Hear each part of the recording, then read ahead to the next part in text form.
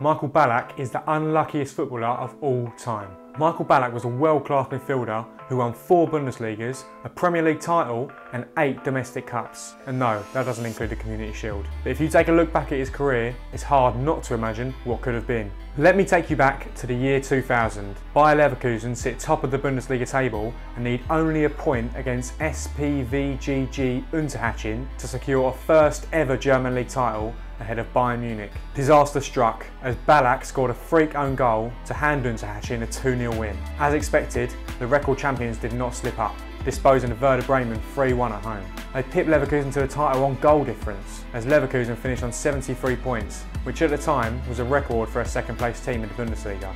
2 years later, Leverkusen, as they would come to be known, were enjoying their best ever season. Again, they sat top of the Bundesliga, 5 points clear of Borussia Dortmund, but this time they're also in the final of the DFB Pokal and the Champions League. Coach Klaus Toppmöller needed no reminder of the events of 2 years previous. He even stated, "There will be no second Unterhaching." Maybe he meant the club Unterhaching in particular, because again, Leverkusen bottled it and surrendered their lead at the top of the table. This time it was a defeat to Nuremberg in their penultimate game of the season that let BVB steal the title. A 4-2 defeat to Schalke in the German Cup final preceded the face-off of the Galacticos in Glasgow, where a stunning Zinedine Zidane volley put Leverkusen and Ballack's season to bed. It had happened again. The midfielder wasn't done for the summer though, as he was instrumental in Germany's run to the 2002 World Cup final, scoring the winner in the quarterfinals versus the USA and against co-host South Korea in the semis. Unfortunately for Ballack, he picked up a suspension in this game, which meant he would miss a tantalising final with Brazil, where Germany fell 2-0 thanks to a brace from R9.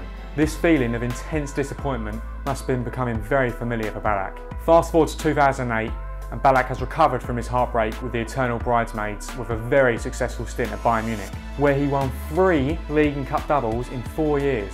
Now he's plying his trade in the Premier League with Chelsea, who have just reached their first ever Champions League final after beating Liverpool in a classic semi. After a tense 120 minutes in Moscow, the game was taken to penalties. Can you tell where this is going? Despite scoring his spot kick, Ballack watched his side lose to Manchester United on penalties.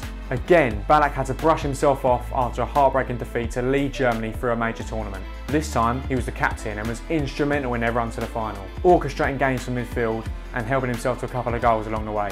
On the 29th of June 2008, Ballack found himself facing one of the best international sides ever assembled, because why wouldn't he? This Spain team included the likes of Puyol, Casillas, Ramos, Alonso, Xavi, Iniesta, David Villa, Santi Cazorla and Fernando Torres, who scored the only goal in an unsurprisingly one-sided final. Michael Ballack is remembered as a well-rounded, talented midfielder who stayed at the top of world football for more than a decade. But was he a bottle job or just the most unlucky footballer of all time? Let us know in the comments.